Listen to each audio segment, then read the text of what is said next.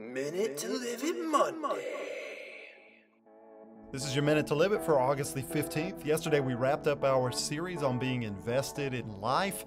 We've talked about some of the issues surrounding abortion, some of the issues surrounding care for children in our world. Yesterday we talked mostly about orphans and the orphan crisis around the world and what many orphans face and how really the Bible mandates that we care for orphans. Talked about maybe some different ways to do that. I wanted to share some additional things for you to look at. A book that's helped me a lot. It's called Orphan Justice: How to Care for Orphans Beyond Adopting by Johnny Carr.